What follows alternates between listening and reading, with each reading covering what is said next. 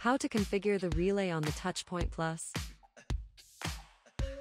In this video, we will elaborate how to configure the relays on the TouchPoint Plus controller.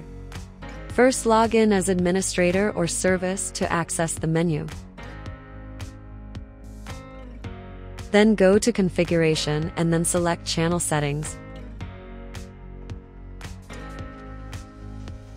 Inside Channel Setting, choose the desired relay output module from the list. Then select the desired relay channel to commission or edit and then touch Select. In the next screen, modify the required settings by touching the buttons and boxes provided and adjust the details. And then touch Next. Choose the count reduction options, which allow you to ignore faulty or inhibited detectors for vote count purposes. In the next screen, assign the input channels to the relay.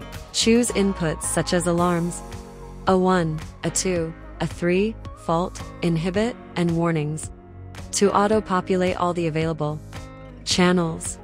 You can selectively untick channels if necessary. If needed, enter the vote count numbers.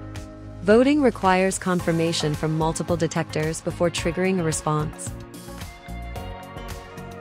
Then touch Finish, review all settings, and then touch Apply to save the configuration.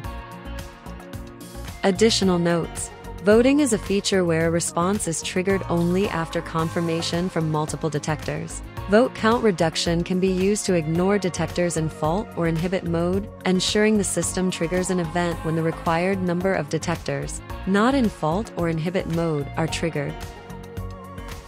Regular testing of relay output channels is recommended to ensure they function.